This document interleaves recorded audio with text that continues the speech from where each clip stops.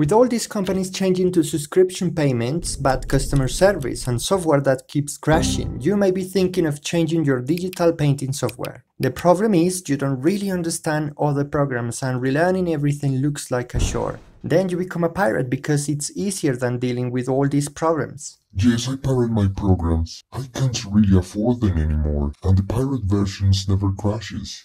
But I feel bad about it. Welcome to Krita, my favorite professional painting software. Here you have a lot of options, tools, color selector and brushes to work with, but today I want to explain how the layers work. When you create a new document, the program will always create two layers, one background layer and one painting layer. You can see them here in the layer docker.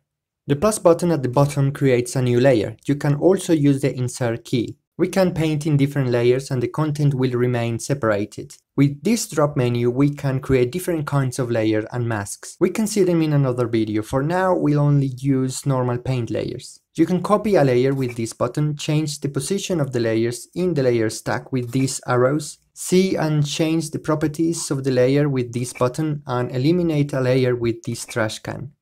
In the upper part of the layer docker, you have this bar to control opacity. You can change the thumbnail size here and change the blending modes with this drop menu. In the middle, we have all the layers we created. Let's call them the layer stack. In the canvas, the layers that are in the bottom of the layer stack will be put behind the layers on the top. We can also group layers. Just select several layers while holding Ctrl and then press Ctrl G.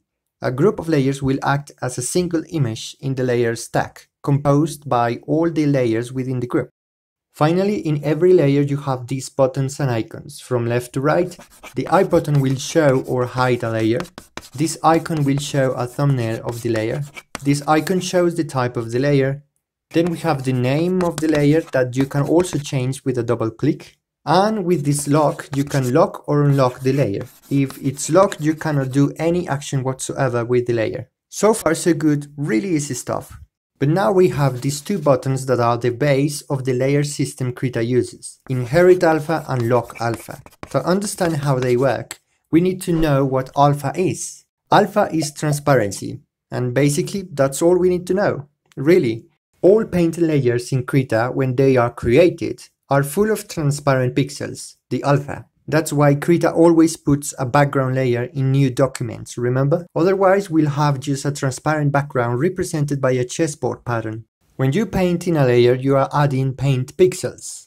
You can actually think of a layer as the combination between an area of paint pixels and an area of transparent pixels. This last one, let's call it the alpha area. And this alpha is not simple transparency. In the digital world, this transparency can also act as an invisibility cloak. Let's see how it works. Lock alpha does what it says. When selected, this button will lock the alpha area of the layer, so we cannot change it. Therefore, we can only paint in the area that is already painted. This is very useful for coloring and shading like this. If you want to make a sphere, just paint a circle and we can easily add shadows and highlights using the Lock Alpha button. And once we are finished, we can uncheck it to continue adding other things. I also like to use this feature to change the color of my line art very quickly. This is very handy, but sometimes we need something with more flexibility to keep the base colors, shadows and highlights separated. A non-destructive method, that is. For that, we can use the Inherit Alpha feature. When you check the Inherit Alpha button, the layer will inherit the alpha area of the layers below it in the layer stack. And this inherited alpha area will act as an invisibility cloak for that layer, but provided that these layers are within a group. Let's see it in action with a sphere again.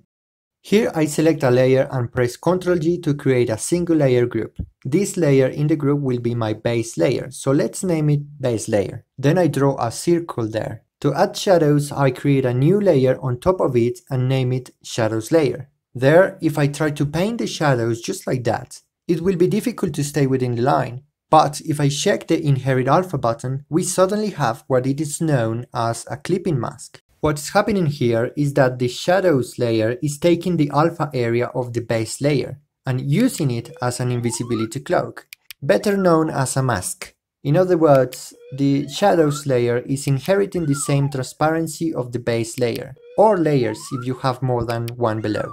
And we can do the same for the highlights.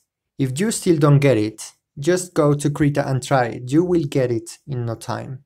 Now the question is, why does inherit alpha only work in layers within groups? The answer is specificity. We need groups to specify from which layer we want to inherit the alpha areas. Let's see it with a more complex example. And let's say that I want to keep my base color, shadows and highlights separated. I start with a line art, then I will make a group of layers for the face, another for the hair, and another for the clothes. Then I apply the base color of all of them in a base layer. I can even create groups within a group. For example, here I separate the eyes from the rest of the face. If I want, I can separate the iris of the eyes in another group, and so on and so forth, groups within groups to the end of RAM, basically. But no need for that here. After I have the base colors, I create the shadows layers with the inherit alpha checked. And here we can see why using groups is important. Because when I add shadows to the hair, they do not affect the face even though the layers of the hair are on top of the layers of the face. See? They only affect the hair because the layer is within the hair group.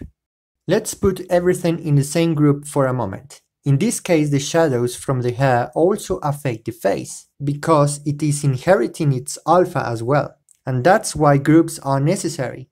They provide specificity and give us a lot of flexibility to work. If we put back all the layers in the respective groups, everything works perfectly. Here I keep working on the face and the clothes with all the base colors, shadows, highlights and everything separated from everything else, using the inherit alpha feature. In other programs this would be called clipping masks. Here is more like a clipping group. But now let's say that I want to add a rim light that affects not only the hair, or the face, or the clothes, but everything at the same time. For that I can select the groups I have and combine them in another group that we can call my character. Then inside this group and on top of all the groups within, I can add a new layer with the inherit alpha checked and paint a rim light in the whole character. This is how the basic layer system in Krita works. Afterwards you can add some new layers to give it some more lighting effects using blending modes, and you will have a finished illustration. This method is useful and extensively used because once you have everything separated like this, you can change the base color of all your layers pretty quickly using the lock alpha button and obtain different lighting scenarios and make very quick changes.